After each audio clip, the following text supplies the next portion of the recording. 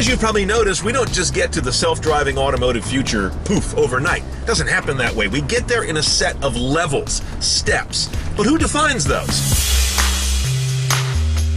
There are two bodies that have a lot of say about these levels in this Car Tech 101. One of them is NHTSA, the National Highway Traffic Safety Administration here in the United States. The other one is SAE, International Group, the Society of Automotive Engineers.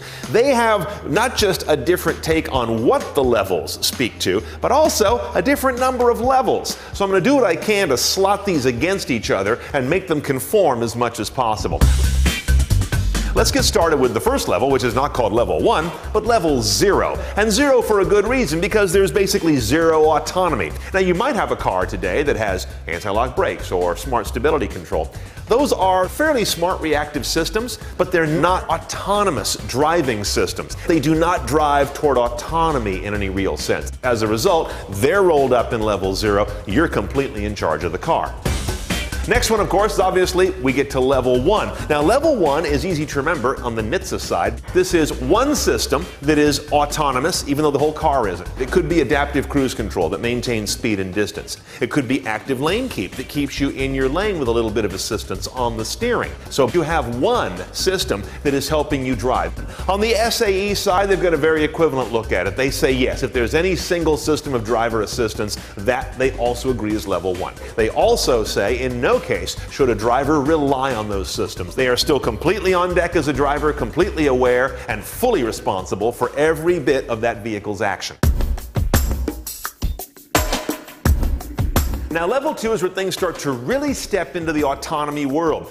Easy to remember again because it means 2 or more systems working in concert in the NHTSA definition. So if you have that lane keeping technology and adaptive cruise, and they're both working at once, you're at a level 2 car in a level 2 situation. Over on the SAE side, they call this partial autonomy. What that means is you have driver assistance, yet you still have to be in charge of driving.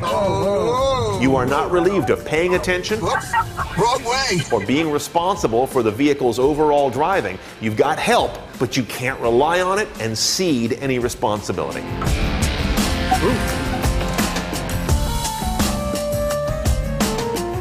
Now, level 3 is where we start to push into the future a bit. Just the fewest cars have this right now. On the NHTSA side, it means a car that can take over driving in little bits and burps, just for segments, and usually for the easiest segments of driving, like taking over in stop and go. Maybe you can divert your attention a little bit.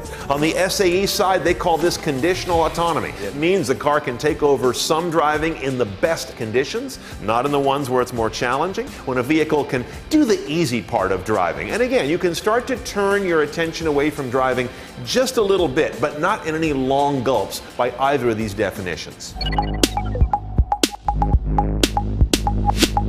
Level 4, we start to get very controversial. Do we even get here in the minds of many?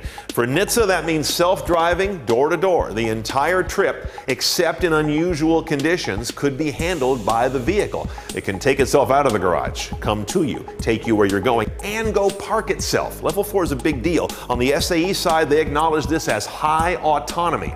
Now, this is still a vehicle that's going to have a wheel and pedals, because around difficult or unusual conditions, it is very likely going to punt and have to go back to you and say, I just got confused. You're in charge right now.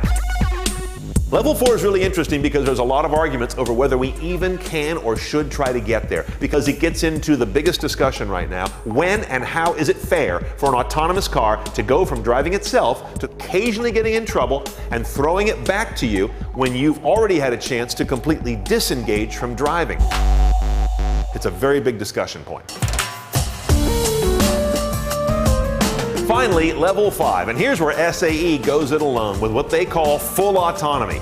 These guys don't grant that title easily. This is complete autonomy to the extreme degree. This is where you would get those Google cars that are being tested that have no wheel or pedals in the first place. A vehicle where you never are responsible for having to intercede and take over the driving task. This is very cutting edge stuff, and as you can see, NHTSA doesn't really have a layer that goes here specifically.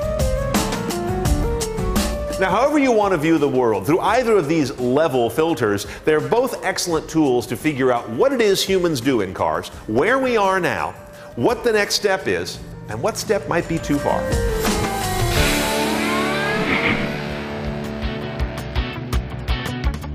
More car tech demystified right now at cnetoncars.com. Click on Car Tech 101.